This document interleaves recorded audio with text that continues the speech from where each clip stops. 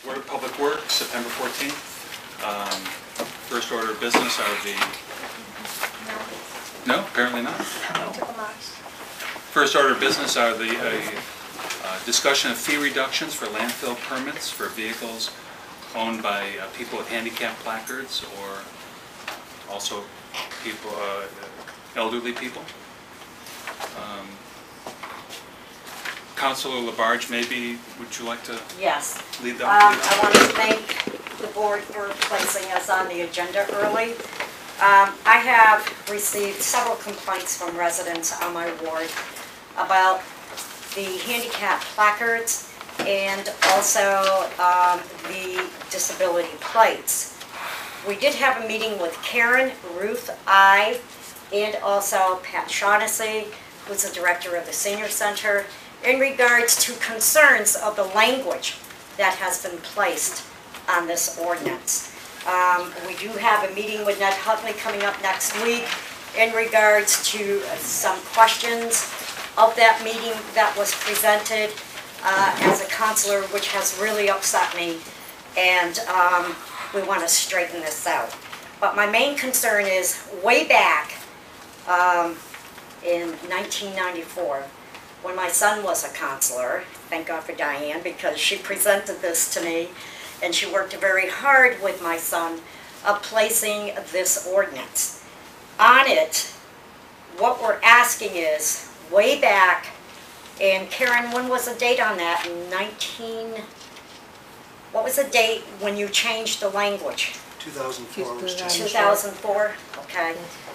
Anyways, this was eliminated, and we're asking to please place this back on, which would be, however, that the fee for each permit for persons to whom the Registry of Motor Vehicles has issued a handicapped motor vehicle license plate or placard, which is valid at the time of purchase of the permit. Now, the reasons for that is you might have somebody who is 18 years old, and I do have that on my board, and you look back as the proposed pay-as-you-throw bag system, which needs base discount. I really have a problem, and so does the director of the senior center, on the language on this. I really feel, no matter if you have a handicap plate or a disabled placard, whatever, okay, you should be treated equally. Not be a group, but be treated equally. If you're 18 years old and you want to go into that landfill, you have that placard or that handicap. Okay, that is submitted by your doctor. Your doctor is the only one who says what your disability is. That is then sent to the Registry of Motor Vehicles, who gives you that permit or that plate, okay? I'm not happy hearing that some people are actually being asked by an employee, what is their disability? That's a no-no.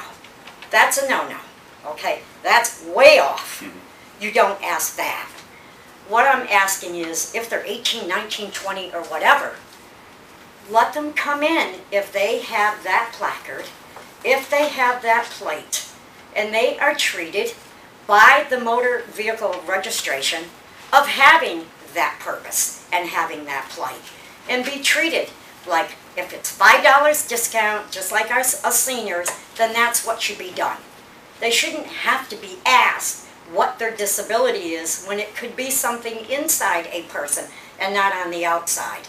So that's why we're here today, and Patty will also talk, because I'm on the Committee on Disabilities also throughout the city, and I really have concerns of what's occurring here. And that just if you would, speak for a moment about what the policy is. Well, the policy we have now is seniors over 62 years of age receive a $5 permit. Everyone else pays for a $25 permit. So they get a $20 discount. That's correct. And so, how about people with a handicap plate or a placard? Currently, there's no difference between a regular citizen and one with a placard. So it's $25.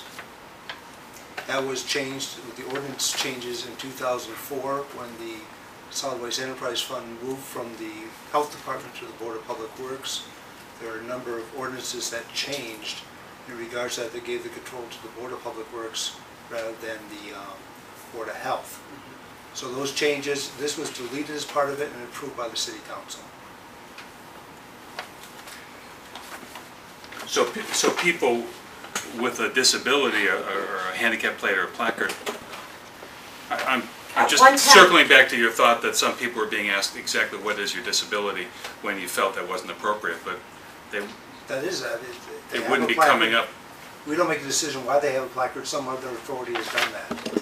But the fact that they have a placard is what they're looking to be recognized for. What I don't know, are placards giving out on a yearly basis? Are they reviewed twice a year? Are they reviewed every 5 years to see if that person still has that potential handicap? I don't know those answers, how long these placards are good for. But I thought that the placard didn't make any difference, and the only exception right now is seniors over 62 receive a discount, doesn't matter if there's a placard or not. That's correct. So what's the relevance? Karen, is it May 65 or 62? It's 62, but I did want to say, we do have a policy through the Council on Aging for people who are elderly or disabled or handicapped, can get the $5 permit if they need assistance. So, you know, a caregiver or a family member can get this discounted permit. That is a placard so that it can be used in any car. So, and that's done through the Council on Okay. Aging. So there are situations where someone, like a placard, would be Yes. displayed and And so non-residents can get those if they're helping, you know, a handicapped or disabled so or they might be driving a elderly different car. resident from Northampton, yes. So we do have that discount in place. I was just wondering, how do they get that placard? Do they write a letter to somebody, or? They apply through the Council on Aging, and Patty actually Oh, makes those determinations. No, the placard is from the registry. My wife had. No, I mean, we're This is talking a about certificate. Okay. the handicap elderly placard through the Oh, Council on placard Aging. Also. There's an application that's online and also through the, Right, just want to make it clear, the placard gives the right for a close family member or a caregiver to have that reduced permit to take this elderly person's trash for them and bring it here. So they have this reduced fee for that placard to help out this elderly person. It's not based on the disability, it's based on age. well, or handicap. Is it, is it It's disability? disability, But it's over right. 62? No, No, No? that's where the problem is. If it's an elderly person at 62. Here's a copy of what Northampton does for a placard to use the landfill or the recycling center. So, Karen, so what you're saying is that there's a discount for seniors over 62 or for people that have placards? that have Any, this, from placards from the Council on Aging? yes, Not from the registry, not from, That's just true. the Council on Aging or seniors over 62? yes. Okay.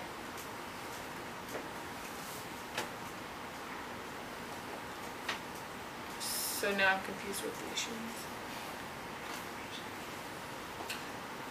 And it's this, sorry, go ahead. What's your name? I'm Diane Lake. I'm the one that started this commotion by getting this petition going back in '94, was it? And it went through. I'm disabled. I may not look it to you, but my doctor and Social Security, everybody else says I am, okay? I have a placard because I cannot afford to buy the plate. They charge you extra for the plate. The placard I can take wherever I go. Which placard? It's the one that hangs from your mirror. You've got the I got one of those. placard. Right, Motor vehicle placard. right, Okay. okay. I am disabled, I'm on Social Security disability. I am in a fixed income level, the same as a senior citizen. And you also have a one of these placards? No, I'm not qualified to get that because I'm not 62 or over. But I'm on a fixed income, I own property here in the city. I have my own house, I have expenses like everybody else. But I'm on a fixed income. This is why I went after this before. Because people that are disabled on Social Security. We are on a fixed income just like senior citizens. And I would like to be able to get the discount, which was approved of before, back. I think that it's not fair that you have to put an age limit on or over 70 to get a discount, improve your income, or any of that for you know, I just feel like I'm being, yeah, it says, for persons for whom the Registry of Motor Vehicles has issued a handicapped motor vehicle license plate or placard which is valid at the time of the purchase, you have to go and have your doctor sign papers and send it to the registry. No layman is involved. There's a doctor that has to okay this, and it's reviewed, I believe it's up to 5 years now, every 5 years. Mine is chronic. I'm not getting any better. They used to have in the city, if you had a problem for 6 weeks, you could get a little thing at City Hall. I don't know if you still have that, but that's not a placard. This is from the registry. You have to meet their criteria. Right. And I do. And a lot of people do. And when I don't look at it, and I go up and I ask about this, and they say, "You're disabled?" Yeah, I'm disabled. That's why I've got the placard. And I would like this reinstated. I don't think I'm asking too much. All right, thank you. Jim? Is there a disability waiver that comes with income? Is there that people who have a low income are able to write a letter from the assessors? I scanned something. Yeah, It's the taxes there is. It's the 41C through the assessor's office. Through the assessors, you can get various exemptions if you're disabled or you're a senior. Right. And there's also CPA exemptions. But thus far, with the Registry of Motor Vehicle to get a handicap placard or plate, or the placard that, I'm gonna call it the DPW placard, there's no income eligibility. But you can have a handicap placard and be making $100,000 a year. Yes, yeah, that's true, yeah. But the point of either getting a placard, a DPW placard, and I think after all this, we should change the DPW title of what we have, not to be a placard, because I think that's confusing. With the Register of Motor Vehicle placard, that, you know, there's a difference between the two, and I think it was Karen that I started doing the placard with her, the DPW placard. And it was my understanding at that point that I sent around the application that we used, that was developed, and again, this was before my time when that placard, DPW placard, was established, that it was designed for those people 62 or older or who are disabled, who needed to have their trash brought to either the landfill or the recycling to be disposed of, and it was for a caregiver from another community. That was the only way DPW was allowing someone from another community to use our landfill to get rid of trash. I remember the discussion at the time. The idea was if your children were visiting from Boston, you could give them the trash and this placard and they could bring it or Connecticut or wherever. And so that's typically how it's been done all along, and I was trying to think, did I start helping or working with the DPW with this DPW placard with Karen like in 2003 or 2005, and there are a lot of people who use it. It could be anywhere between 35 and maybe 50 that may go out in a year, and it does provide a great service for people who are unable, you know, when I say people, I mean 62 and older and disabled who cannot bring their own trash. Unfortunately, the problem with that is that the daughter, you know, isn't in another community, or their neighbor helps them out every once in a while, but that person's not from another community, so they don't really qualify for this DPW placard. I mean, I understand the logic to why the placard for DPW began, but I think that it really needs to get reviewed as well and be changed. And with a conversation in a meeting that Mary Ann, Ruth, and Karen and I were at, It was to refine that it isn't necessarily a caregiver from another community, because it was really limiting those people. So with what I just said there, I would also, being the director for the Council on Aging, and also I'm the ADA coordinator for the city, that you might want to look at it not being age 62. I don't know where that age came from, but anything that we do through the city for the Council on Aging, the age is 60, not 62. That's how you qualify in Northampton to use the services of the Council on Aging, and that's how we get reimbursed from the state through a grant that's like one of our biggest grants that we get. So that's just another consideration in all of that. And getting back to Jim, what you had said, Jim, That would count. somebody that's 65 could be working and making, at 65 you can still work. You could be making a lot of money and be disabled too. Yeah, You could that's be what I'm 70, saying. but I'm just saying, the theory behind this in the beginning, wasn't it for seniors that are on a fixed income? Yeah, that's why I was, excuse me if I may, Go ahead. that's why I was asking about the eligibility for a discount on one's taxes and so on. I mean, those people would automatically qualify, and if they had a handicap placard, that could qualify them. But there is a lot of study that's got to go into this, because I certainly don't feel as though I'm eligible for any kind of discount on my trash disposal.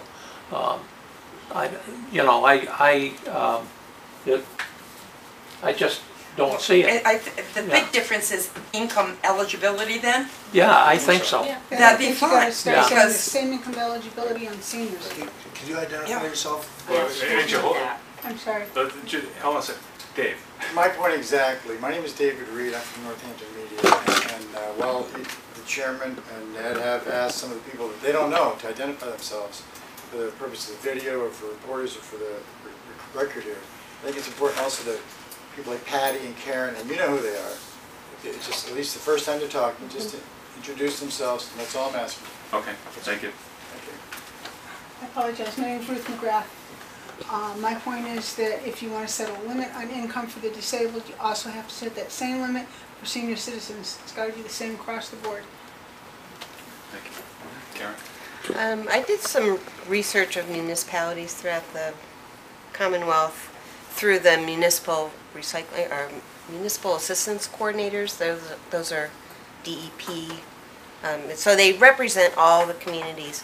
And what I found was that there are a lot of communities that give a senior discount. It's very common on the vehicle permits, not necessarily on bags or tags or other disposal costs. And I didn't find any that had a discount that were as generous as Northampton's, $5 versus $25. It's more apt to be like a 10-20% kind of discount. And the other thing I found was that there wasn't any other municipality that had an age threshold less than 65. So 65 is the standard out there. And I also didn't find any municipalities that had any other discounts for veterans or handicapped people or any other group that has challenges. There are many communities that use the 41C clause. If you qualify for property tax or CPA exemptions, then they do have discount programs. And I've got probably 6 communities, and they sent me their applications and all of that, so I know what. And that doesn't really add any administration to because the assessors keeps that list up to date, so either you're on the list or not. But that's definitely income based. And it's somewhat neutral. After the solid waste task force, I think there was one of their recommendations was that there would be a needs-based allocation or Discount. permit. Discount, yeah. And so I remember that you've done the research on that. Is that still, we haven't acted on that, is that correct? Right, we were talking about that in April, and you asked me to go back and do some more research, which I did. Which And- was the 41C, pretty much was that. Okay, I'm just checking, Yeah. because I'm like, I don't. And also to see what other municipalities were doing, and, you know, if there were other mechanisms. And I think at the time, our concern was needs-based as opposed to age or any other category that there might be. Yeah, and it really was, the need space was connected with the pay-as-you-throw bag program also, not just the vehicle permits. Yeah, right. So we haven't acted on that, but we have done the research and that it will be something that we'll be considering in the future. Okay, thank you. So I would say Jim is quite right. This clearly does. I don't see any way to make some kind of a decision this evening.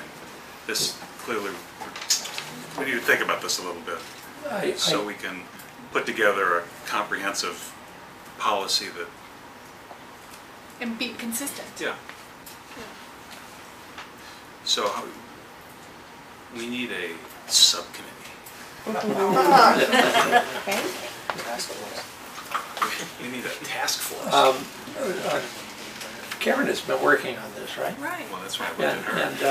And, I mean, We just need to reopen discussion. all we really. need to do is pull it together and take a look at it. Yeah. Get some suggestions from Patty. Patty is the director in the area. ADA, And let's pull something together and see what we have.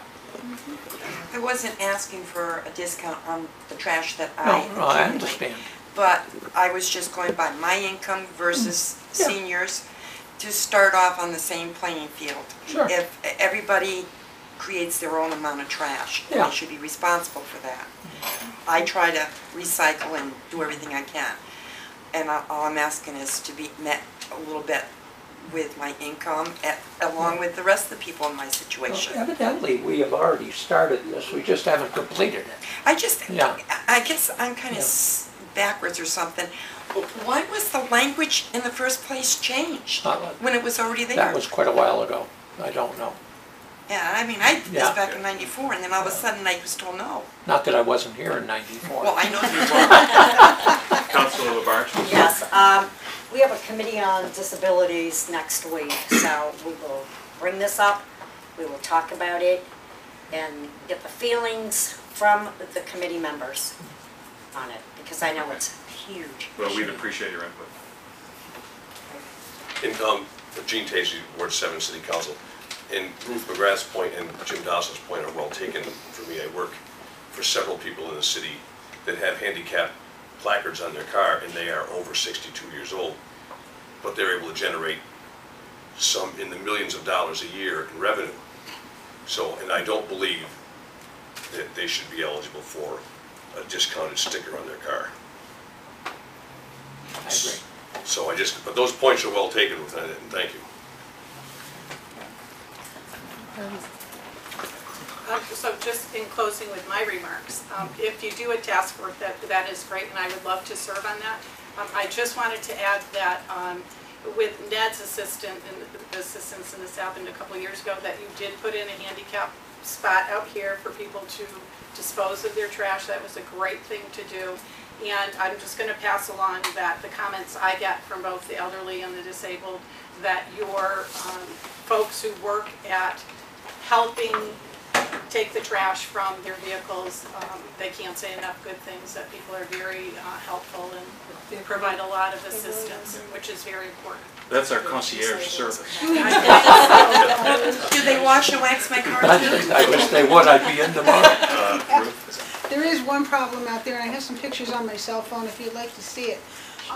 People tend to drive up, the cars park along here, handicap spot is on the end.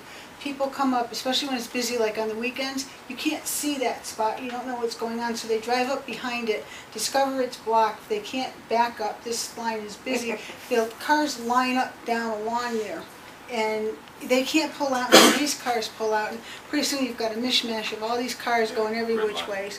Traffic jam. Yeah, and I've taken some pictures of that just because I happened to get stuck in it. I didn't know the handicap spot was full. Drove up, discovered I couldn't get into it, and you can't back up, and pretty soon cars are lined up behind you. You know, it's inevitable. I mean, it just happens. But then I do have, like I said, some pictures. I don't know the solution. We walked out, Patty and Councilor Labarge and myself, and talked to the people out there, and they didn't have any suggestions either. It's just one of those things that I don't know what the solution would be. Thanks.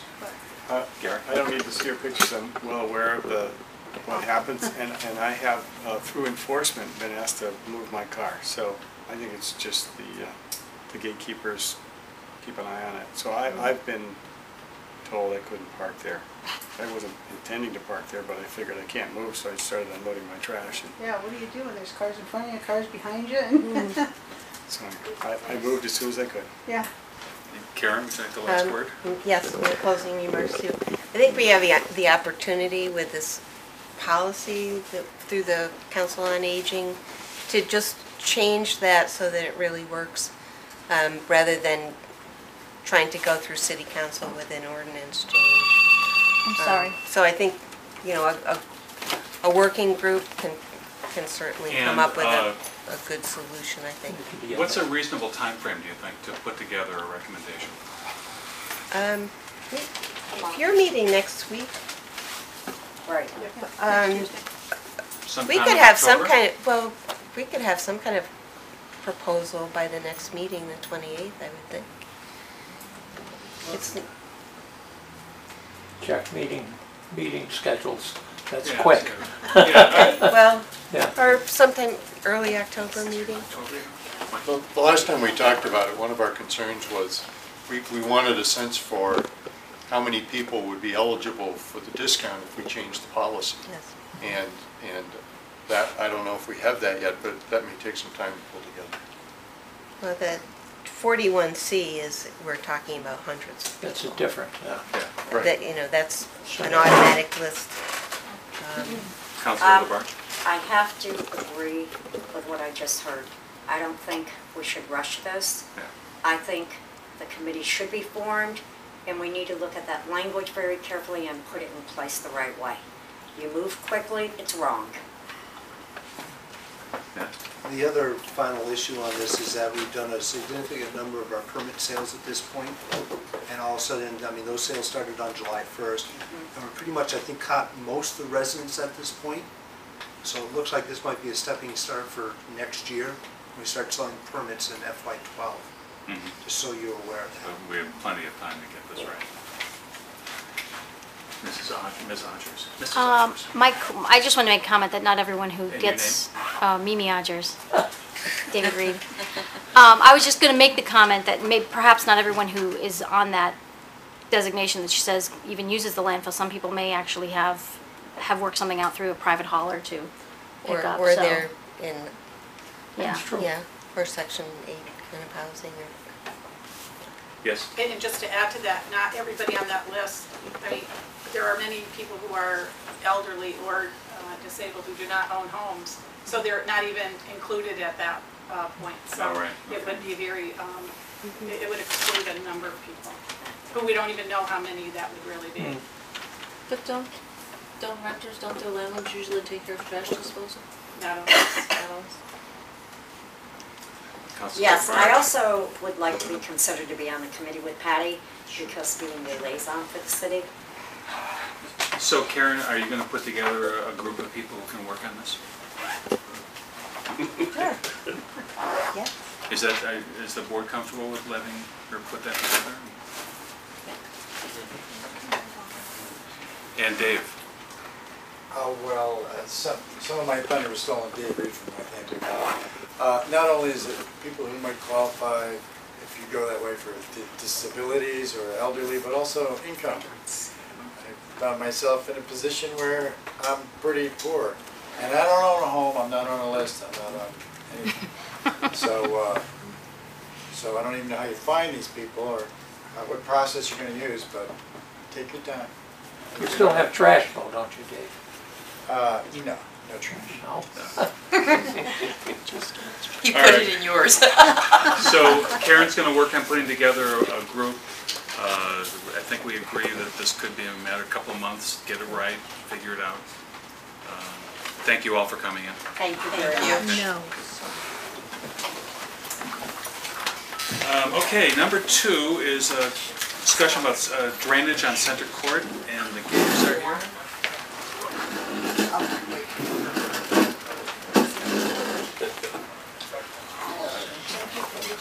It's kind of behind the old Elks building, private way. Yeah, And said, do we well, own that? No. That's a private, yeah. It's assigned to the committee. private way committee?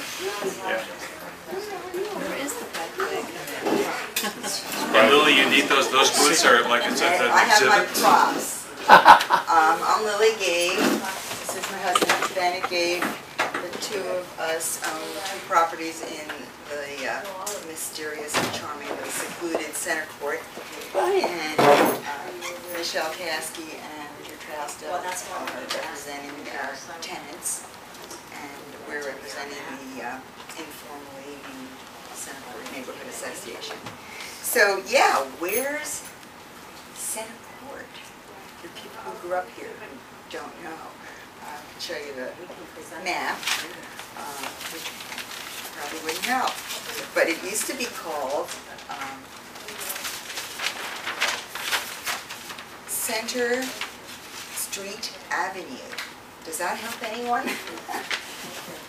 I always knew it is Center Court. Yeah. Well, if you go down Masonic Street, past Woodstar, and you cross Center Street, you go right into the driveway of Center Court, and it says dead end private way.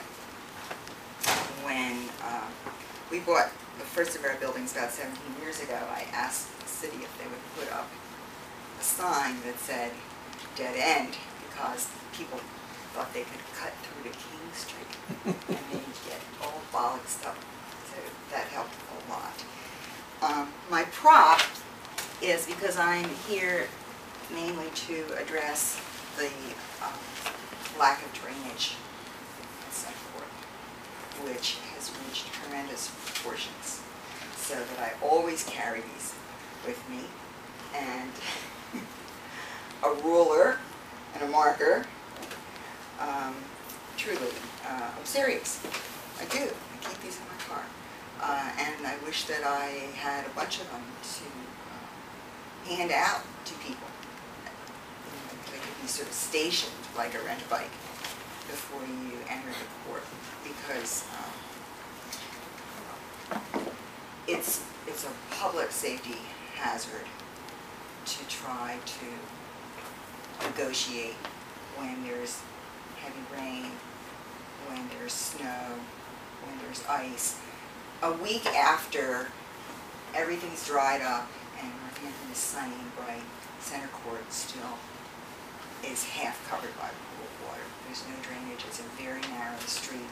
It's central business. You know, it was a farm that found itself in central business, and that's what it is, very legitimately.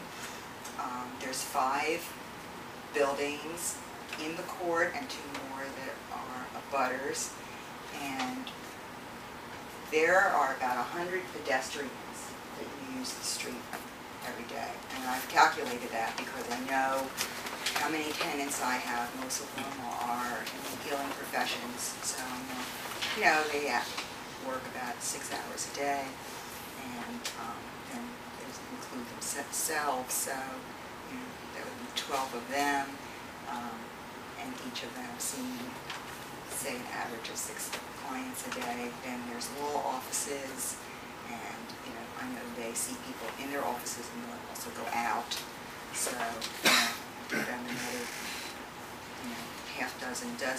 Then there's probably at least a dozen residents who live back there.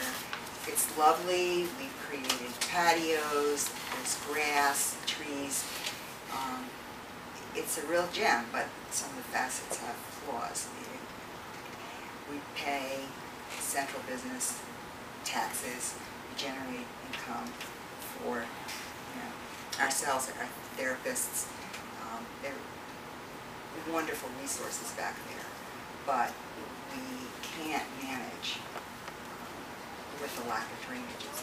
It just So there's no makes me- storm drain? You know, makes me shudder Back there. to see people trying to negotiate, especially elders or someone with a walker.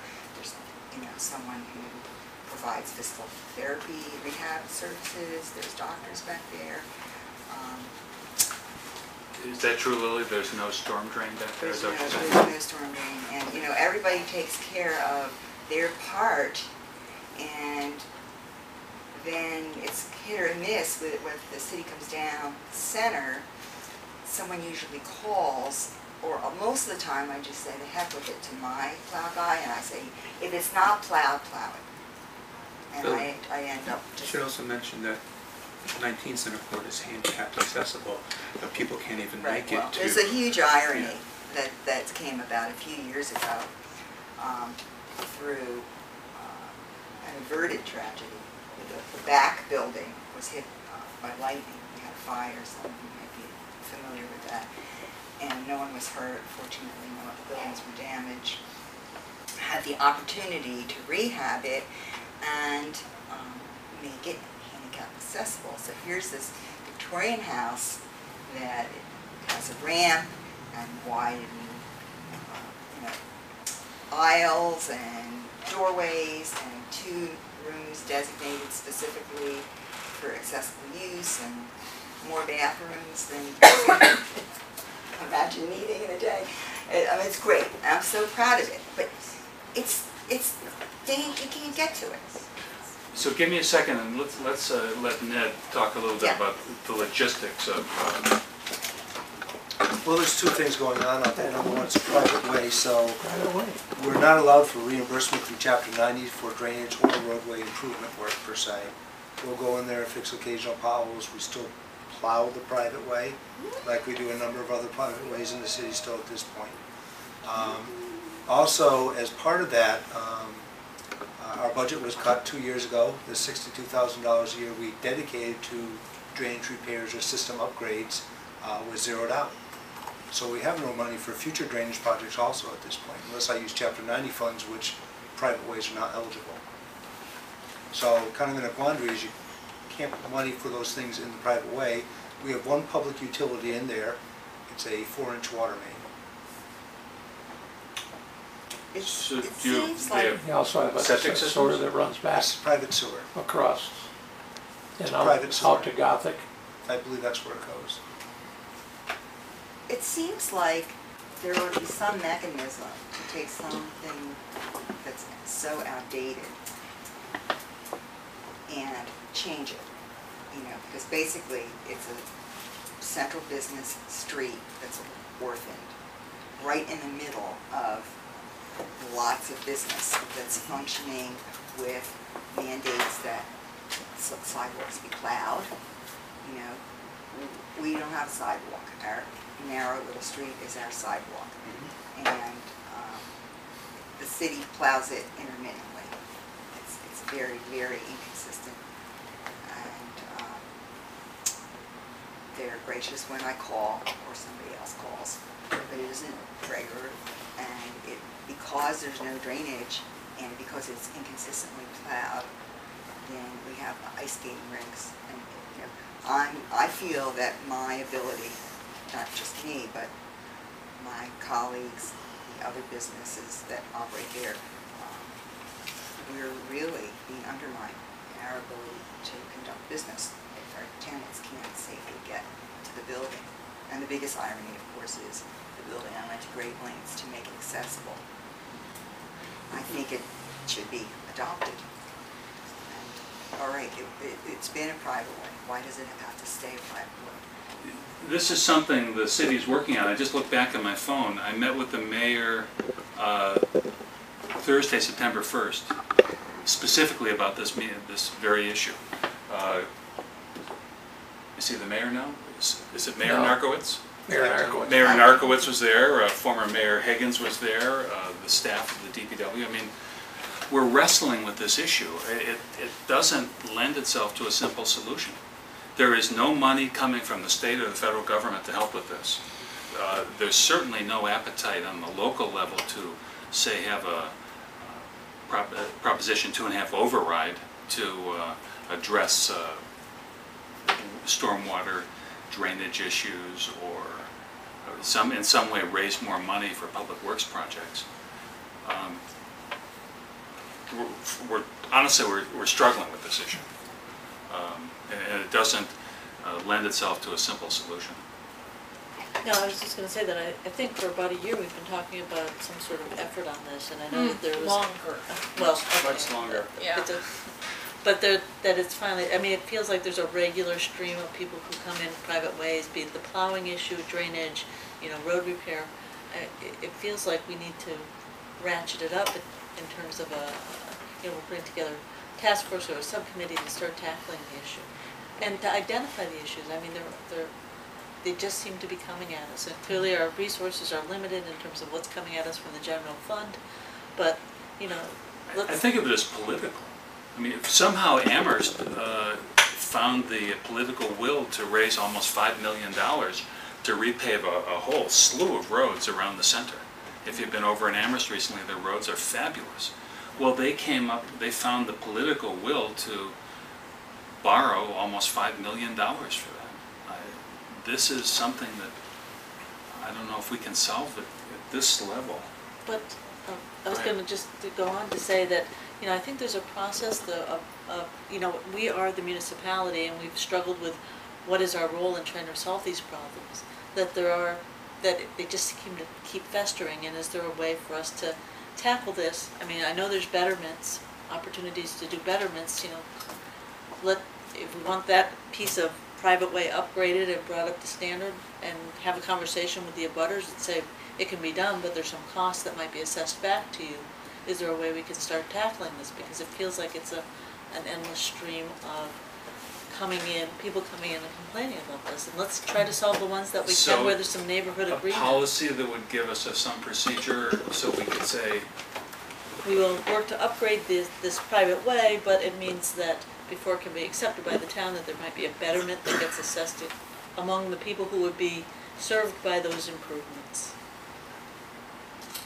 I think our problem there is that there is no way, because of the size of that, to bring it up to standard. No, but you can put a drain in and tie it into the Center Street. No, we can't. We can't spend public money in there, No, because it's private property. But it's doable. Oh, it's doable, yes, yes.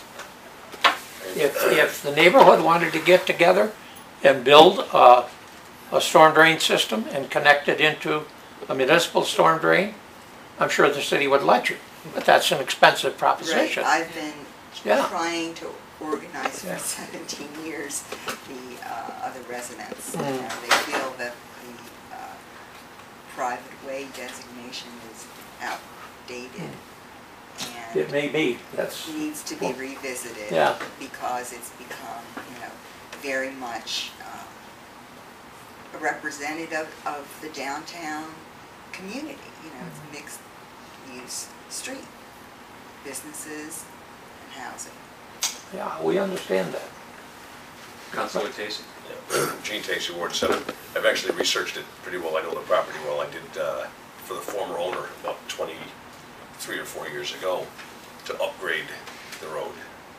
And it was cost prohibitive at the time. And it required variances through the zoning board and the planning department because the road was not wide enough and it was cost prohibitive to do it. And I develop properties constantly where drains and sewers are put into public utilities, and there's always a fee, and it's complicated, and the fees are involved, and then there's connection fees, and there's you have availability studies. I think it was Floyd Andrus, wasn't it? Yeah. Floyd Andrus owned it, and that was a long time ago. Well, Floyd still owns that property. Oh, he does. I didn't know he still owned it. I'm surprised he's not here. Yeah. But I looked at it. I've gotten estimates every few years Yeah. for the past 17 years and presented them and said, hey, maybe if we come to the city with these and say, maybe we can all work together. Most of the people are pretty adamant about, it being central business and deserving the recognition that is reflected in the business that it generates. I just wanted to highlight, when you had your meeting with the former mayor and the current mayor, you probably addressed the fact that there was, what, 150 private ways? There's a long, long list. And so it's not a unique situation. But are they all downtown central business? No, it's an oddball list. It's less than that. It turns out some have a cloudy designation as city streets, and others are downright not city streets. But what I'm saying, it's not just a small amount. It's at a minimum, there are dozens and dozens of streets in that same category. Of downtown central business? Of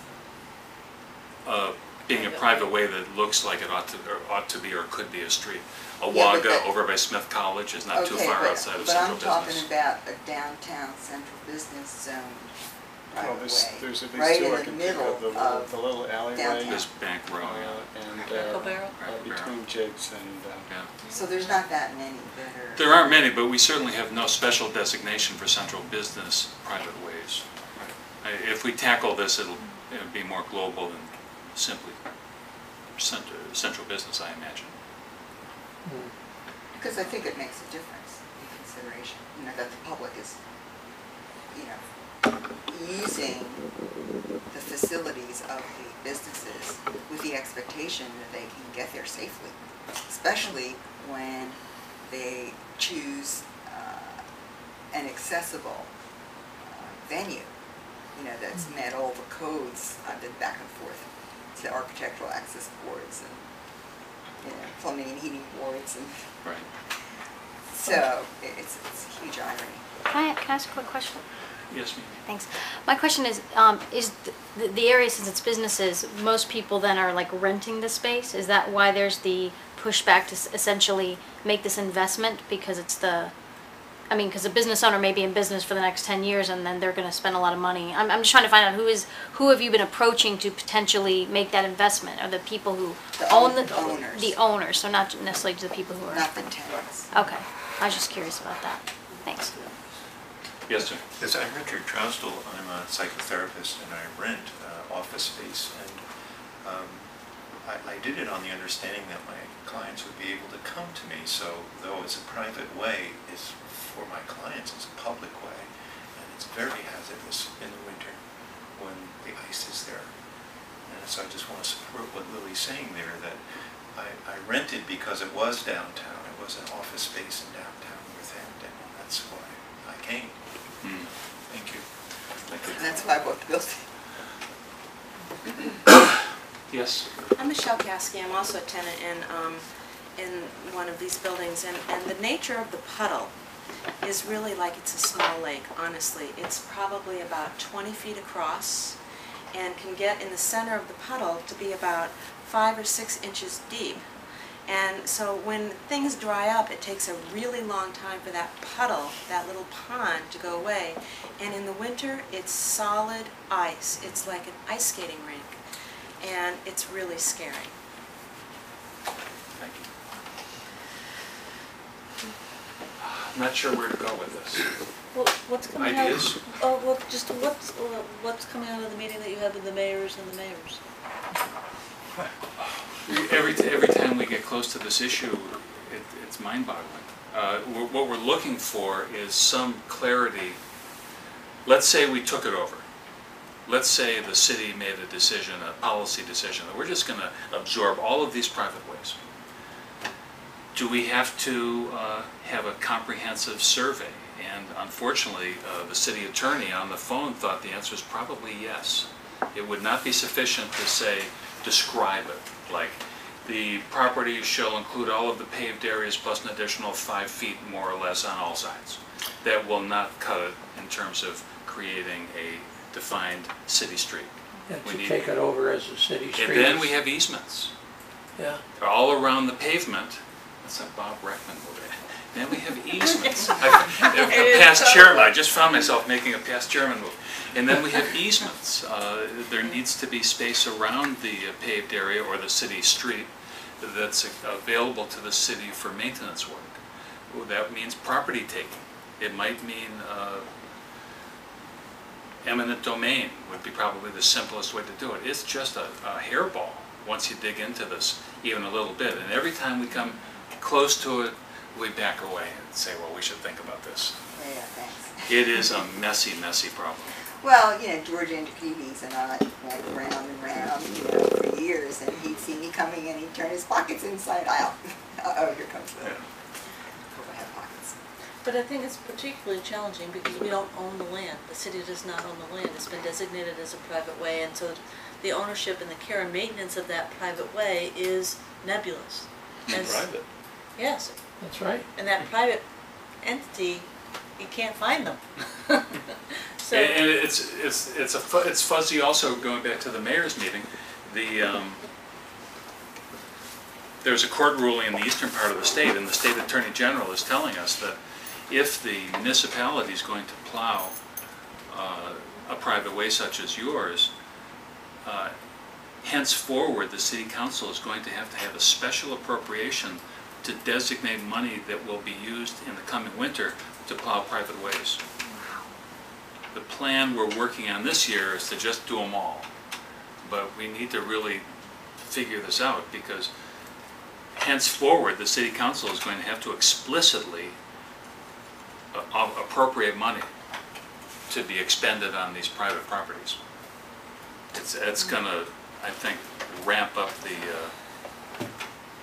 pressure to solve these problems. It could be a good thing to push the question a little bit, but in any event, we're being pushed by the state attorney general to handle this in a proper way. But even if we did that, the only way to solve the problem that they have is with a betterment tax. Yeah. That would go back to the business owners to pay for the installation of the line and connection to the city sewer, city drainage. and then That's the only way, because we haven't got the money. Right. But at least there's a way, there's a solution that's possible. It means people might have to ante up. Yeah. But at least it doesn't continue to be this visit that we get. How often do you come in and visit with the Board of Public Works? Every 5 years or so?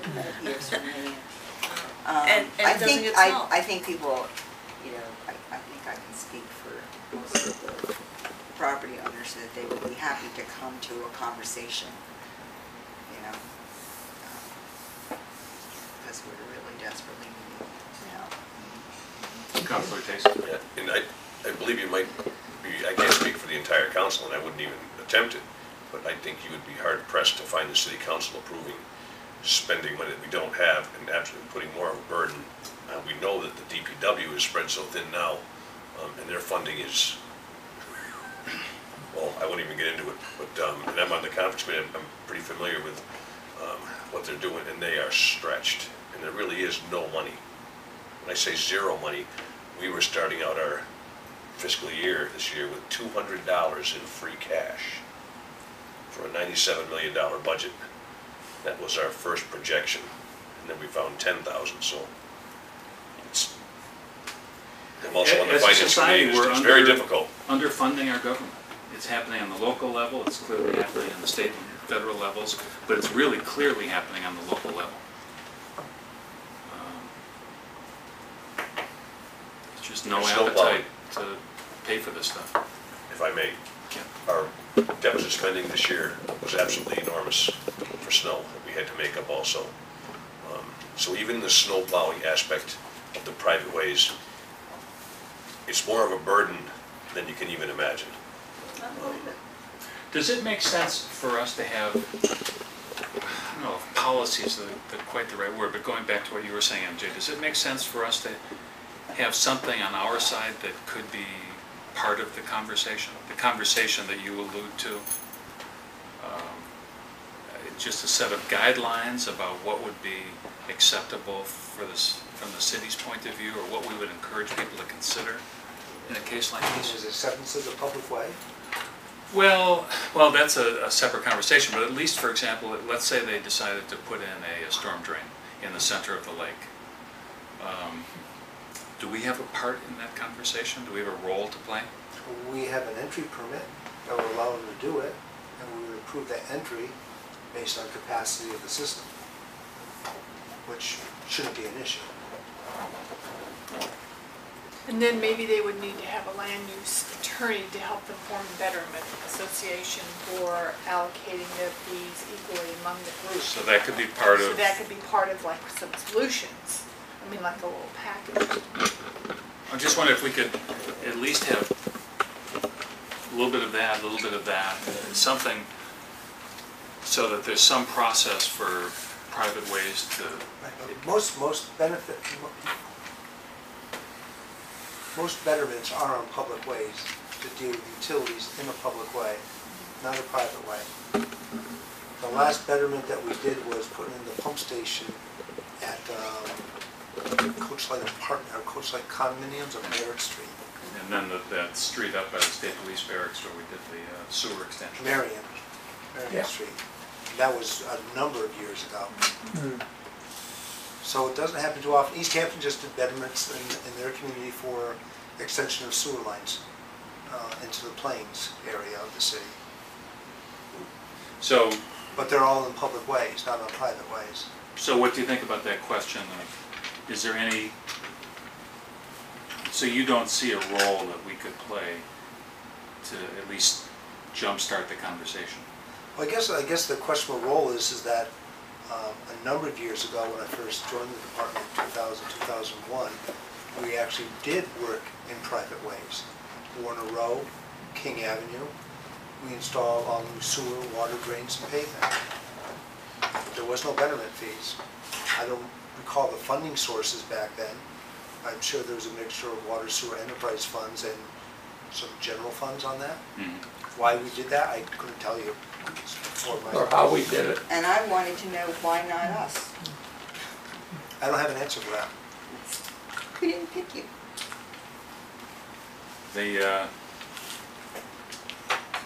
That director is long gone, and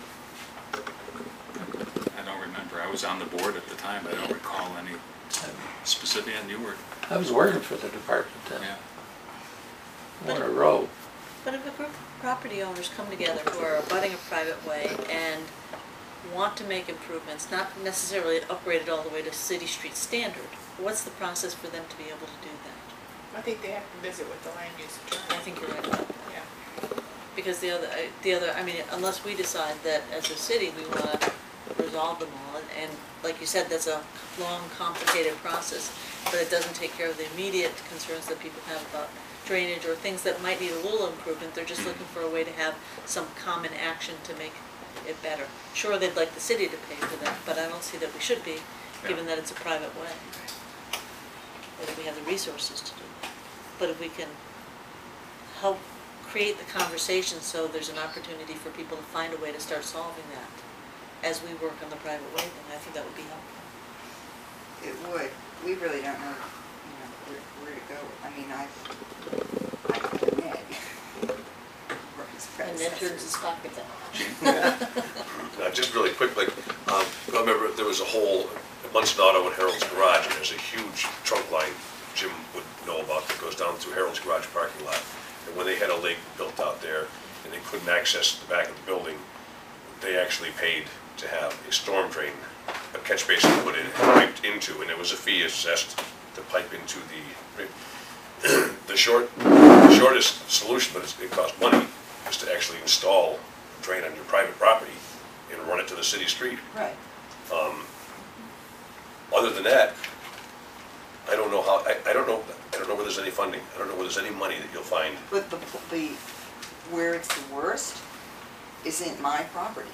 It belongs to one of the other people who own property there. I thought it was on the private way. It is. So who owns that? Well, everybody owns some of it, it's a It probably private goes way. up to the middle. It's a private way, so all of it belongs, each part of it belongs to somebody in the private way. So is it a shared interest, or is there Sure, they're Everybody shared has access, right shared of ways easements. over everybody's right of ways. Now, is there an obligation?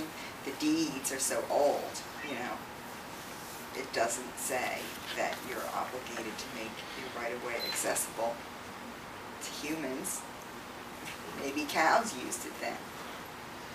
So, But doesn't your right of way sometimes includes the right to maintain yeah. the rest of the Well, right of way? I've considered it. That's a lot. No, it looks like there needs to be some vehicle for some community Right. action that has not formed on its own, and I think that's what you're looking for. Yeah, and, if we could have some mentorship, somebody to talk to create a forum, the people who are owners of property in the street are long-standing players in real estate. I'm a small potato. We have a number of subdivisions in Northampton that have that are associations that were formed to perform a specific function. Now, a lot of times it's drainage, and it's retention basins normally. But I mean, that's an avenue. I would think that these abutters to the private way could form an association. But I think it gets back to you really need an attorney to help you form those steps. Sure. And all that you need from the city is the ability, a permit to connect to our system. That's right. Yeah, I think that's the least of our problems. Right. I'm not sure what else we can do for you this evening. Hardly, I'm sure you're not pleasantly surprised by the outcome. But I'm not sure what else we can do this tonight. Not surprised. But, so, is there going to be regular plowing of Center Court this winter? If the city council approves the appropriation for it. Because all we're working off is the Inspector General's rule, and need to go back to city council and ensure that they appropriate the funds to plow the private ways while we deal with this messy matter. And it's our intention to ask them to approve. So that certainly has our blessing. That's what we are asking for. The goal is to wrap it up prior to not this winter, but the following winter. Have all the private ways addressed. That was the goal. So I don't know if this winter the city's going to plow. That's a city council decision, not ours. I just have to wait and see. Do you have any idea when the city council's taking that up? Like, I can you don't bring know. that too? I don't know. Need to speak with the acting mayor. We're still trying to untangle all of this. Probably won't be right away. Right. I would try talking to your city councilor and your at-large city councilors to get some information on that. One of your at-large city councilors, by the way, is your acting mayor. And Mary Ann. Is what? I said one of her at-large city councilors is also her acting mayor, so. What ward is that, excuse me? Ward 1? Is it 1? No, it's 1A? 3. Oh, I don't know. Yeah. Say it. Okay. Is it 3? I don't know. Don't know. It's either 1 or 3. Okay. All right, well, so Down to the office in the morning and I'll tell you, I got it posted on the wall. There you go. You can go right online. all right, I think we need to move along. Do you live there? Anne Marie is here to talk to us.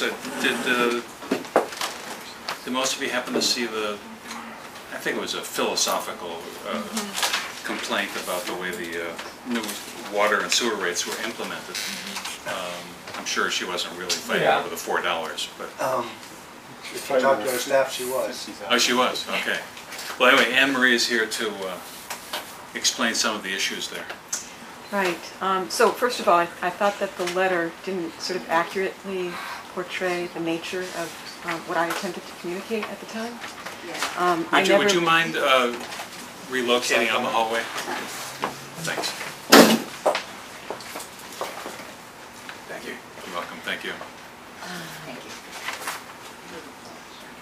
So I didn't prorate her bill because I can't prorate the bill.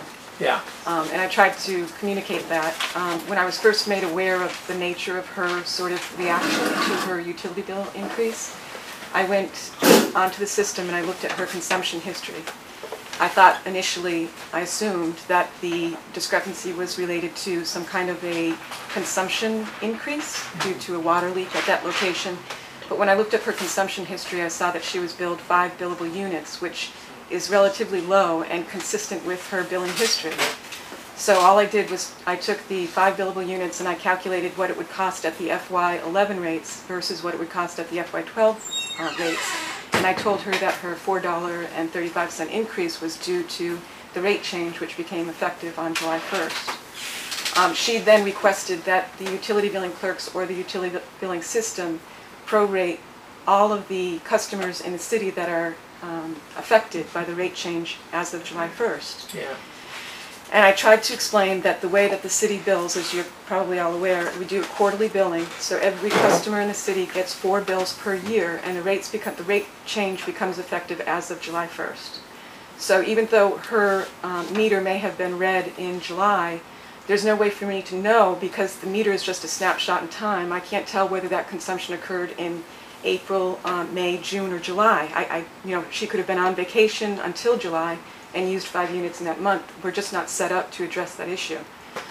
So she then requested that we update the utility billing system to address a proration attempt. And then I tried to explain that we're using the MUNIS system, which is the municipal information system throughout the city, and that utility billing component is just one module of the city's financial system, financial information system, and that the city has, at this point in time, and I'm not sure exactly how much of an investment has been made into MUNIS, but I know that it's quite significant. Not just the investment, but the upgrades and the annual maintenance. It just wasn't a feasible solution to try to extract the utility billing software portion out of MUNIS. But there is a solution, and we talked a little bit about this in-house. If we did monthly billing, we could actually bill the entire city every month. But there's a lot of changes that would need to occur. A lot of the software, the meters would have to be changed out. We would need new software. I talked with Dave Sparks, and he said that approximately 1/3 of the city is currently equipped with radio read transmitters, so we'd need to install about 6,000 radio read transmitters at a purchase price of $720,000. That's not including the installation costs, but we could actually change out for $720,000 the entire remainder of the city. A vehicle data collector computer system and mapping software would total about $80,000. Changing out the existing non-compatible meters would cost about $50,000. So for approximately $850,000 in hardware and software costs, and not manpower or any of the actual installation that goes along with that, we could change into a system that could read every meter in the city in one day. But then we would have to bill all of those accounts. And we currently do about 2,000 customer bills each month. We have 2 utility billing clerks that perform that job duty. And part of what they're doing is they're looking at variances that occur in consumption, and they're calling customers if they see a variance, and they're following up on leaks. They're doing a lot of customer service. I talked to Charlene, who's been with the city for a while, and she's really familiar with utility billing. And she said that she wasn't quite sure whether or not 2 clerks could handle 8,000 bills, but that certainly customer service would need to go away. They would just have to focus on getting those bills out the door each month. And then Ned also sort of questioned the postage. There would be a postage increase associated with that. There would be increase in mailing costs. We don't know whether the actual billing, folding, stuffing machines that we currently have can handle that volume, so there would be additional upgrades. So it's feasible. It's something that we can address, but it's not cheap, and it would have to be a priority within our capital plan, which, as you're all aware, is already resulting in the increase in the water rates that initially brought up the problem. I think Jen has a solution at hand. No solution, but did Dave also say it would take 2.5 years to upgrade those readers? He said that actually if they put a focused effort, and he also said a focused effort with the cooperation of the residents, because sometimes people don't appreciate having their meters changed out or radio Be able reads to and get stuff. into the houses. Right, but he thought within 6 months, with a real focused effort, he thought that it could be done. I'm willing to take that bet. Do we have a lot of complaints about this? So on the basis of one complaint, we've done some Fair amount of pretty research. substantial research. Ned has a, We typically get between 3 and 4, maybe 5 complaints each year about this. The fact that they got a bill in July or August, and in fact they had a month or 2 months of water at the old rate and they wanted their money. And their sewer too. We just have no way of doing it. The fact of going to monthly billing, the question, the bigger question is, do we need monthly billing because we're income starved? No, we're doing fine with quarterly billing. So that's the only hitch there is, we just can't go read all these meters unless we want to do $1 billion investment. But there is the money flow aspect too, that we talked with Susan about, that there would be an increase in cash flow to the city if we went to monthly billing. And she thought that was a good subject for the financial management team to talk with the George Zimmerman, the city treasurer, to see if that would give an additional incentive to maybe move to that kind of an effort. But again, it's something that you would need to approve any additional effort being put into that at this point.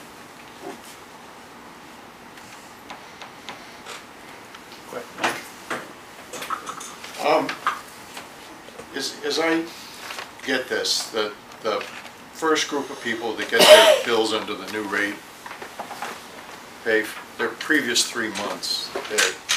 They thought they should have paid the old rate because they withdrew the water in April, May, and June, but they get their bill in July and they're paying the new rate. Is that? Well, Is that it's sort of the what's people going who on? are billed in July, the people who are billed in August, and the people who are billed in September. So Yeah, it's, but August they have 1 month of the new. Can we do a blended rate so that 1 month it's it's two months of the old rate and 1 month of the new rate? We could. Just blended? we could if we did monthly readings. No, what if we stayed with quarterly, but the July, maybe the August, you don't think so?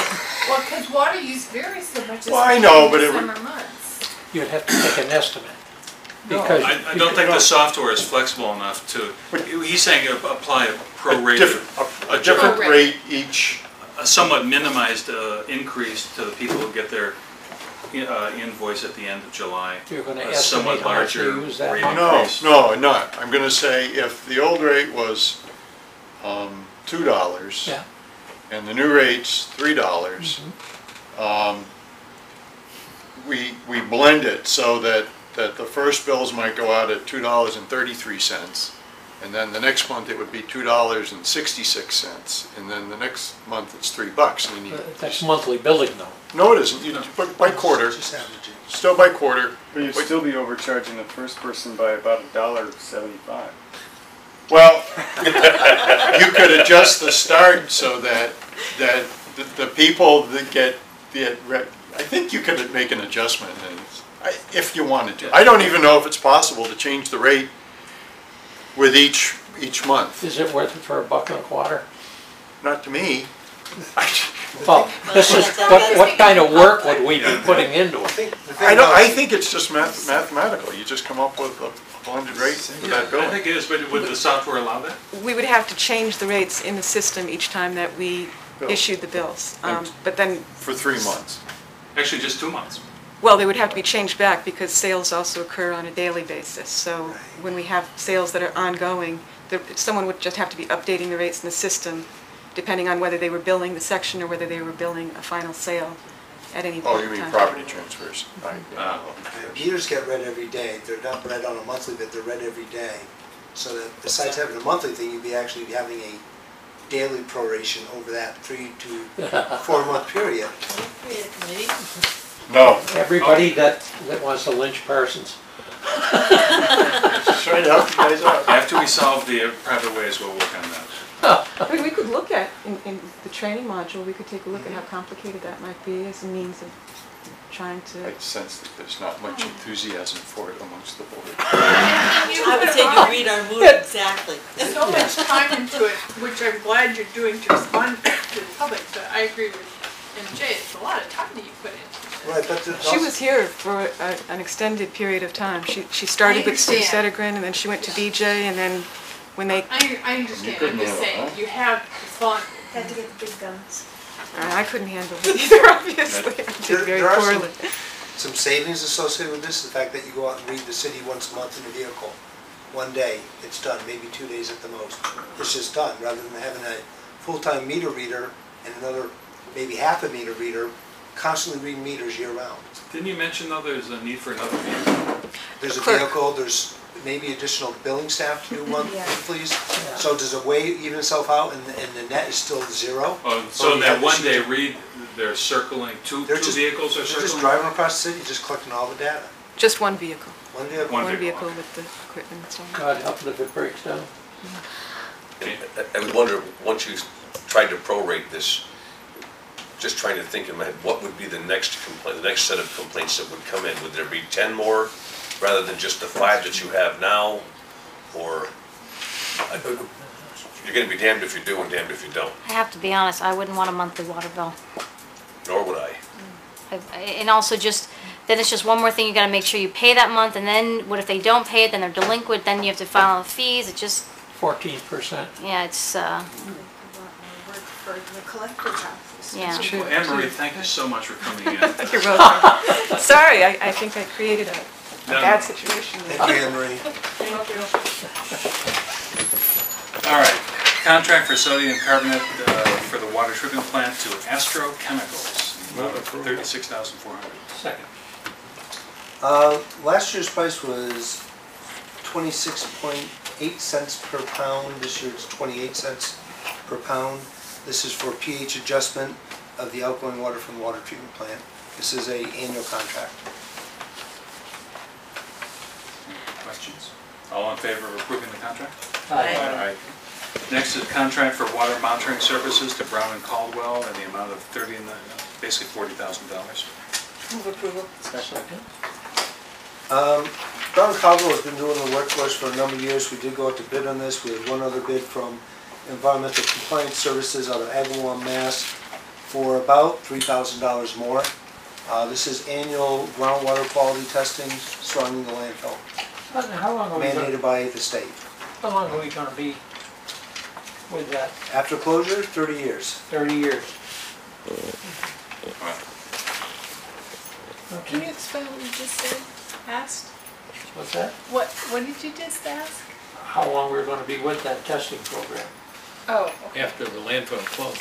30 years after it 30 closes. years, oh, I get it now. Post-closure monitoring regulations require 30 years. The state can reduce the program if you're not seeing, certain things in the groundwater flows, contaminants, so on.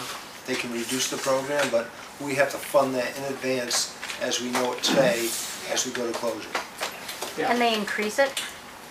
They could increase it if they felt that there was a need.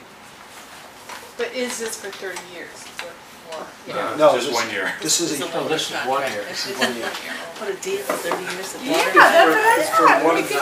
1/30 of 30 No, years. that's Just 1 a year's small cost. Yeah. But you went to 40 monthly grand a bill, year. it takes count. We should raise the rate. All right, so all in favor of approving this contract? Aye. Contract for leachate treatment plant decommissioning to Wright Pierce, the amount of $106,000. Move approval. As part of the closure of landfill, we need to look at decommissioning of the leachate treatment plant. The plant was built, part of the requirement of the state when the first line cell was built to deal with heavy metals that they thought that we were going to have, which never occurred. We stopped operating the plant approximately 12 or 13 years ago, and it's been dormant ever since. Basically, it's filled with process machinery and equipment. There's 2 leachate lagoons down there that would serve for aeration basins. Those are being abandoned as part of this project. Currently, the leachate is gravity fed into a wet well pumped out to Ryan Road, where it goes gravity into the system and ends up at the wastewater treatment plant for treatment. So as part of closure, we're looking to, I shouldn't say mothball the facility, but there's no need for the process equipment to be in there. The city is looking at perhaps using this as citywide archive space in the future. It is a large, very large Morton-style building down there. There is small office space and bathroom facilities also. So we're working with the ESCO on this also, which is our energy service contract with the city, about how to bring in energy saving to that facility.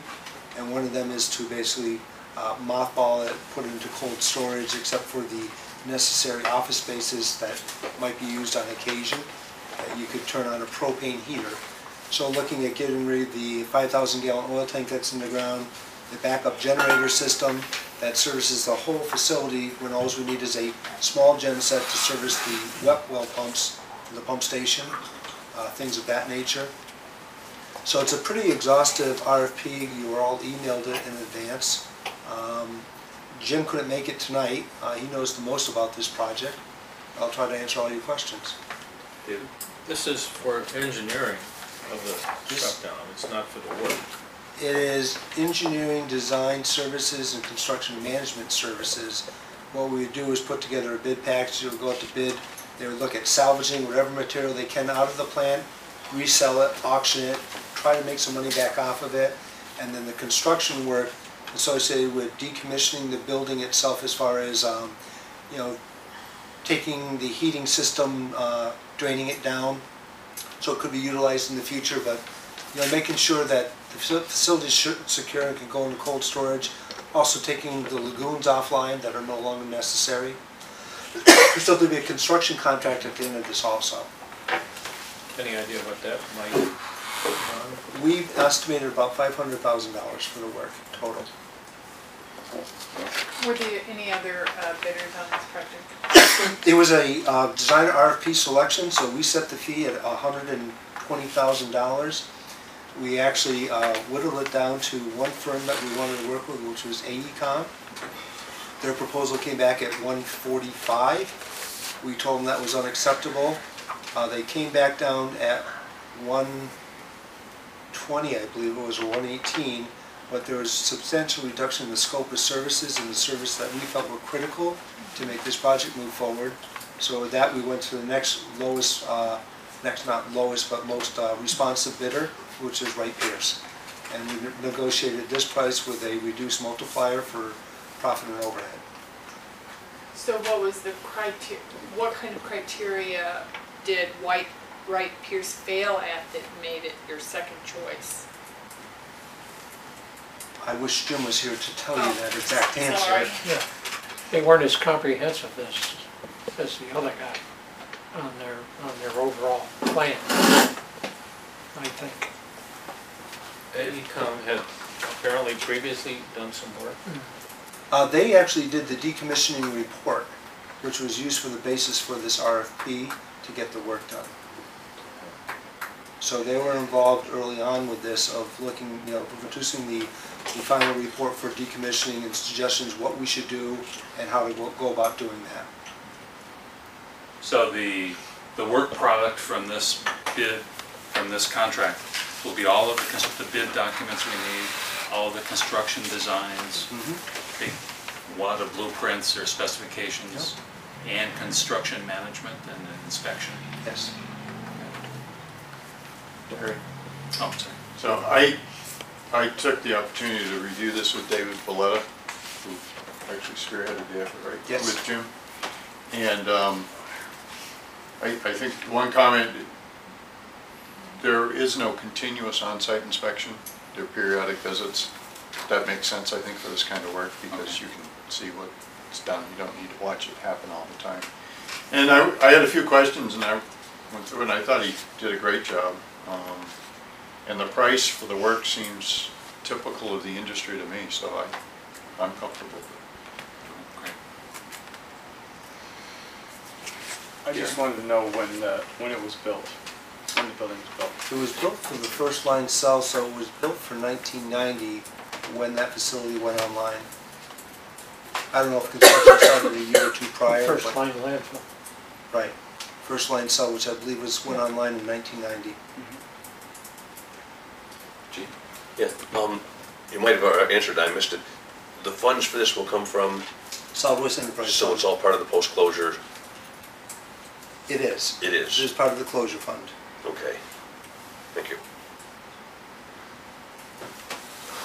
People feel comfortable voting? Yeah. All in favor of approving this contract? Aye. All right, next change order number 2, the contract 35111 to Gomes Construction for the I'm Con sorry, Street. I forgot to put the amount of money in there. Oh, that's right here, 106.6. Oh, you did under Gomes. We'll deal with it next meeting. Oh, it's on there. It's on the change already. Yes, it is. Tell them how much. $6,497.40. Second. Tell us more. Basically, with the reconstruction of Con Street, we've narrowed the travel lanes and narrowed the apparent width of it also by a couple feet. One thing that's lacking down there is no on-street parking. So we're working with the ordinance committee to go through and look at no parking on both sides of Con Street, basically the entire length of that. This is Gomes's price to purchase and erect all these no parking signs along that corridor. Would they be set, it's kind of weird that the phone poles stick out of the concrete sidewalk. Would these be on the lawn next to the They sidewalk? would be up just off the edge according to just the backside of the sidewalks. Price seems fine. It does. I'm happy with it. Very reasonable. Questions, comments? All in favor? Aye. Okay, discussion of House Bill 255 and Senate Bill 349 relative to water resources. This is the handout you received at your last board meeting that we asked for you to review, that we might actually approve or make subtle changes to the language in the letter if you choose to do so. So it's really up to the board what they want to do with this. As you call, this is about water management rights and who's going to get the water, whether it's the water suppliers or releases to the streams. So the issue is, should we be required to release water from our drinking water reservoirs if we think a stream should be higher for optimal stream health? That wouldn't be our decision. The way this proposed legislation is written is the Fish and Wildlife Service will make that determination, and they'll do it within 1 year of enactment of this bill. And they would establish the stream flows that would have to happen year-round. Our concern, obviously, from the last one we talked about is a drought such as we had in 2002 or even last year, and to continue to feed these streams that we historically haven't fed, just kind of took us by surprise that a bill like this was moving forward. I would assume that all the public water supply facilities throughout the state are opposed to this. I don't know how many are. I don't know how many have written letters in response. This was a coordinated approach to the Massachusetts Water Works Association, excuse me. American Water Works Association. Too many acronyms in my life.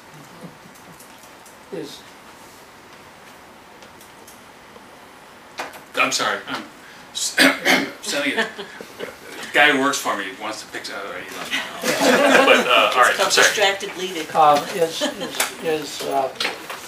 Is not, there were a group of people meeting on this and have been meeting for quite a while. There's been a group of water suppliers who have been meeting on this for probably close to 2 years on this, and the bill is moving forward, apparently falling on some deaf ears. I think most of the water suppliers across the state are probably against this, as that they were formed to, collect the water from these watershed areas for human consumption. And it's my understanding that Peter Kokut has signed on to this bill. That's correct. To support it. Should we invite him into a meeting and talk to them about how we feel about this? We I can mean, do that. I think it's a good idea. We absolutely should. Yeah. I mean, it's crazy. Well, he might give us some insight as to whether the letter is appropriate or whether it would help or. Do we know why he took on the responsibility for sponsoring this? I don't know. Looked like a good idea.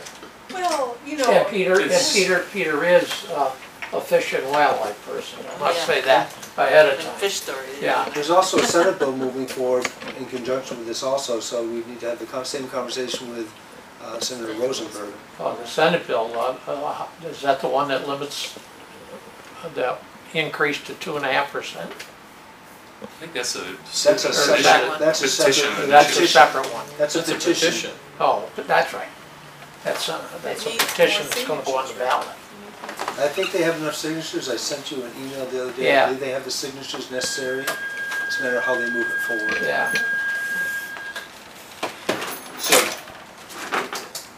So how about that idea of inviting? I think we should. Yeah. Do you want to invite Senator Rosenberg also? Sure, why not? Yeah. Get them both in here. We could serve some bottled water from our reservoir. We could. Does that seem sufficient for the moment? Sure. Okay.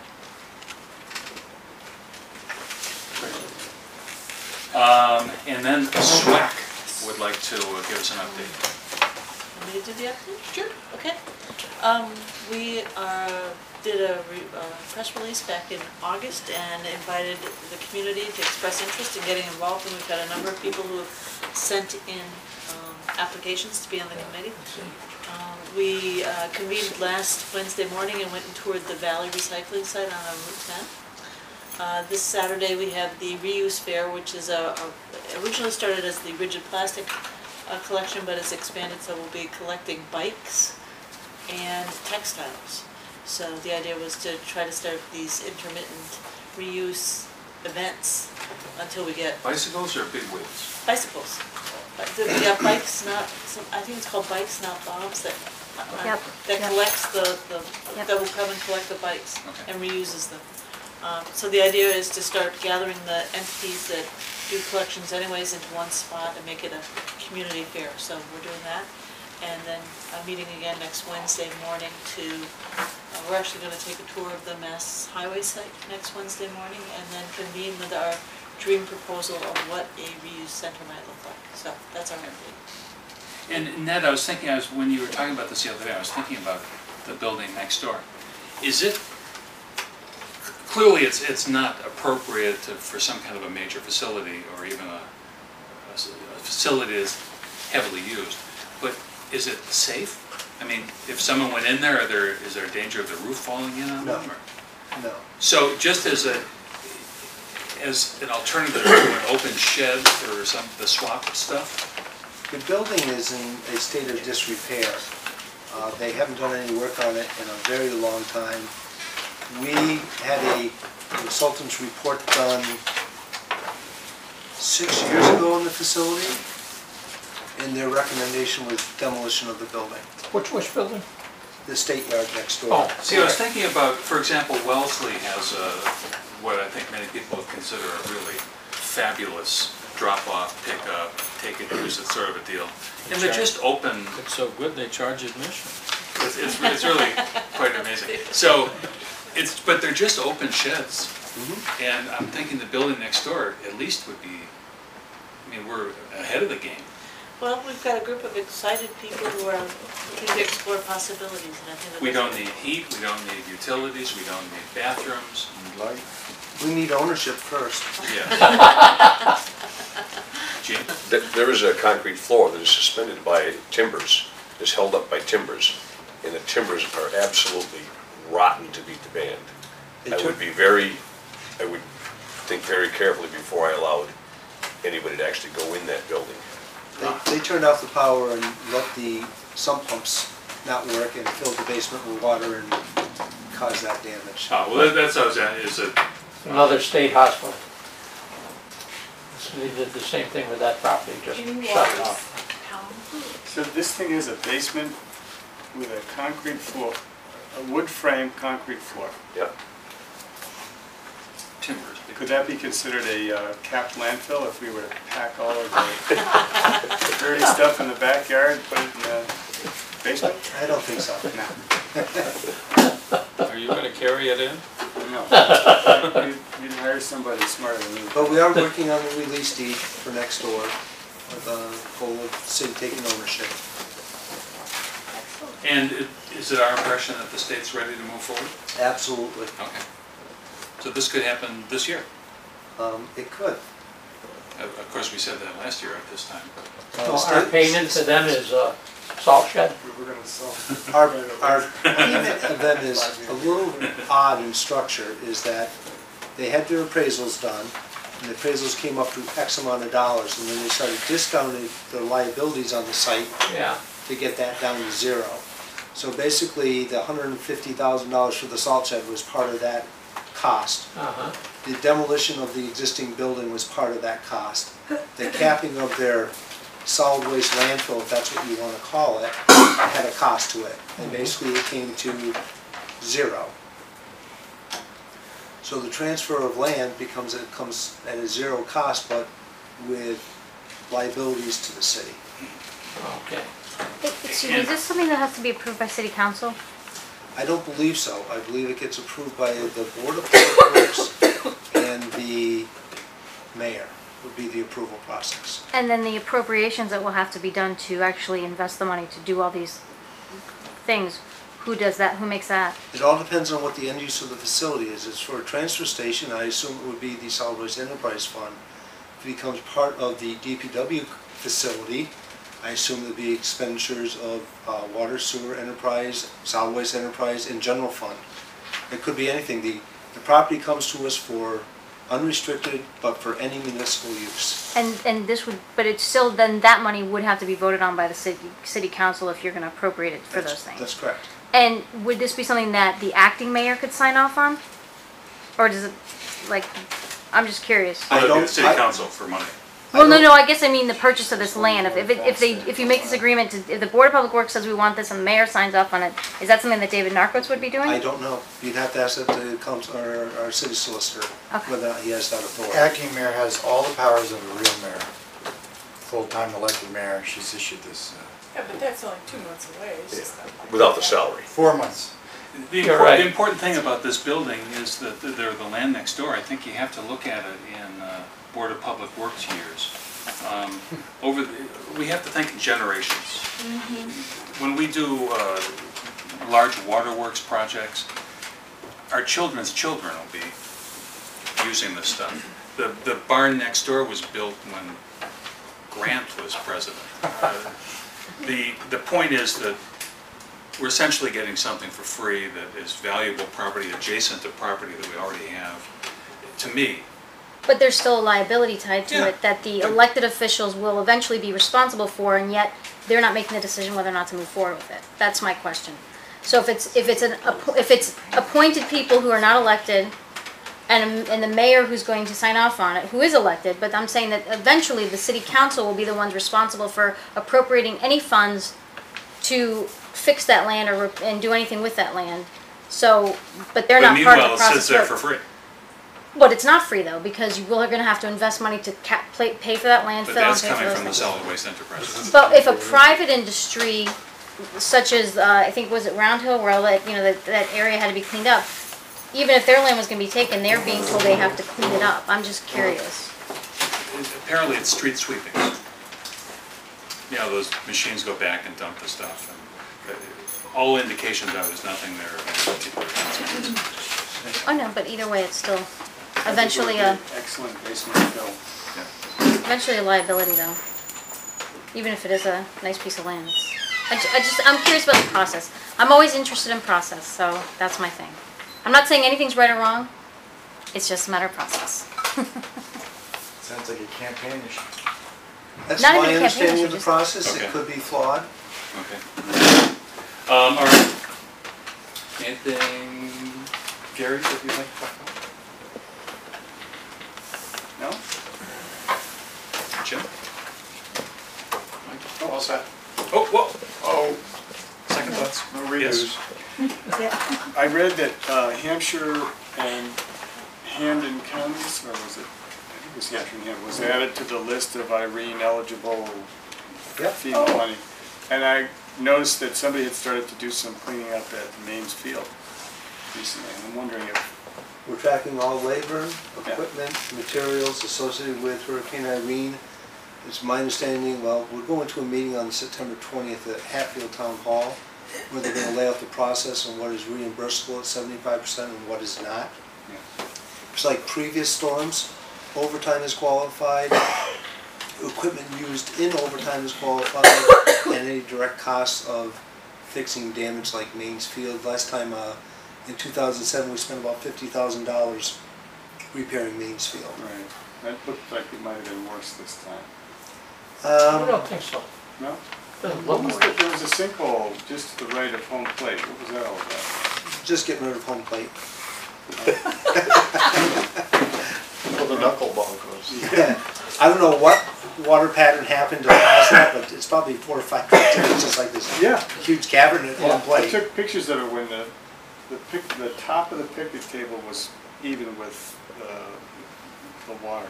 That's where There's a sewer line that runs down across that field. Well, I wonder if there was maybe So, some. there's other city damage, like almost all the channel markers in the Connecticut River were lost. Yeah. My understanding is about 60,000 to replace those. And that's us? No, planning department. There's overtime from fire, overtime from police, other city departments also, central services. We incurred almost $17,000 in overtime just in that weekend in the DPW. How did River Road survive? How well? River Road did okay. We've done some minor repairs out there to some berming.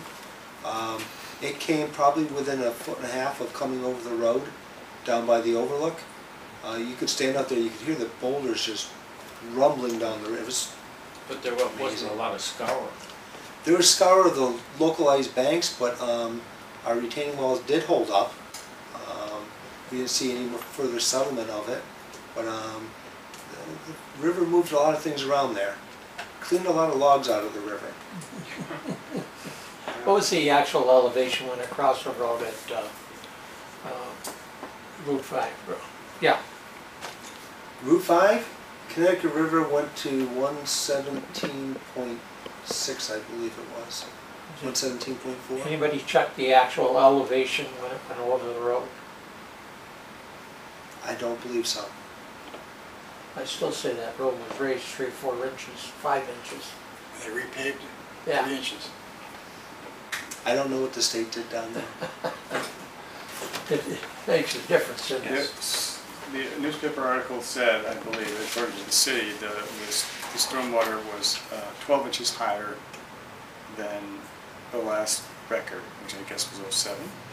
It was 07. And where was that measurement taken from? Clement Street. Oh, it was. So the Clement Street gauging USGS station. gauging station. Okay. All right. Well, just for the record, for the fun of it, in Hurricane Floyd, there was 8 inches of water in the boathouse at Smith College in Paradise Pond, and I believe 2007 was the same. But I did measure it this time, and it was 20 inches, so it was actually 12 inches difference. Higher. And at that point, is it higher than the dam? No. Higher, what's that? Is it, the boathouse is by the pond? Well, it's by the pond, and there was 20 inches of water. The high water mark, this clear line, 20 But inches of water. if you extend that over horizontally, at that point, is it higher than the dam? Is there so much water going over the dam? It was that it's- it was over 5 feet. It depends on where you measure, but the actual spillway is something like 134. And the floor of the boathouse is? I don't know, but I can tell you that the water hit right around 140. So it was 6 feet of water going over the spillway. Now the flashboards were still there, so it's really roughly 4 feet, a little more than 4 feet going over the spillway, the top of the flashboards. And they didn't fail. There's holes punched in them, there's chunks missing. Wow. Right now, we're below normal pool because the water that we have is passing through the flashboards and not going over them. We really lucked out with this storm. I think we we were did. predicting 5 to 10, and we only got 4.2 locally. Yes. And if we had gotten that, I think the city would have been hit very hard. DPW was scrambling, we got the wall up on West Street. we're getting ready to start looking at putting out the walls on Route 5, but, you know, the Connecticut River is just such a long-range flood that you can watch it, you react a little bit slower on it, but, and then the following Monday, we had that deluge of rain where the Mill River rose 2.5 feet in a half an hour. Yeah. Sunday, I drove from St. Albans, Vermont to Pittsfield on Route 7. All the way. Down Route 9 into Williamsburg and up over South Street and down Sylvester Road.